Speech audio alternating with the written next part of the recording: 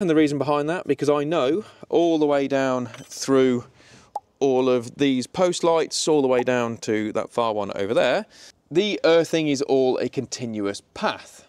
So I don't need to do any more at that end because it's all part of the earthing system, which is fantastic. So what we're now going to do is now we're going to be mounting this up inside here. Usually in the box they come with a double-sided tape that we can stick on the back of there, and we'll just mount that in wherever it suits.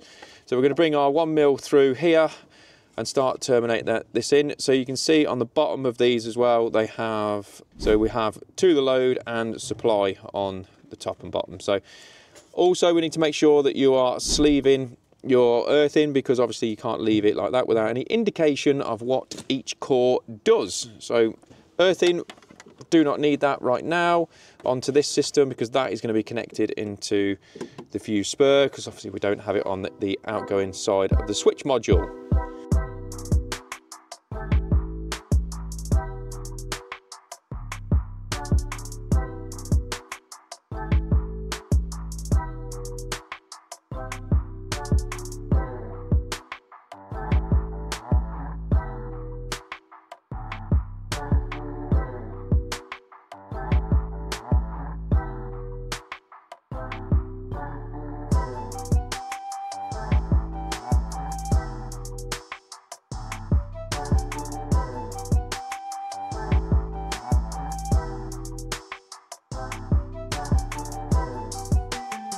So this is usually where we draw our power on. We'll get all that sorted.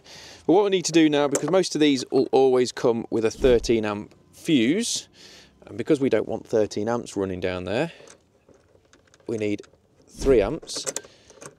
Come on, out you come.